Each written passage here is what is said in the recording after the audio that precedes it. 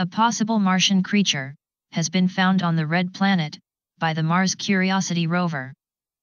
The bizarre creature, which was discovered by UFO researcher Scott Waring, was photographed by the rover as it surveyed the Martian landscape.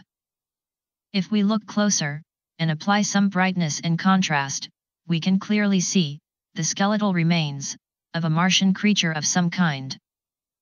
Many researchers have theorized that Mars was once a living planet with a highly complex ecosystem, which may have included a variety of exotic plant and animal species, very similar to planet Earth.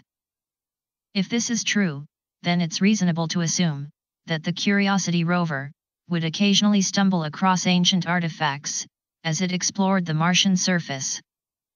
I have no idea what this creature could be, but it's quite clear, judging by this official NASA image, that the Curiosity rover has finally photographed a Martian life form.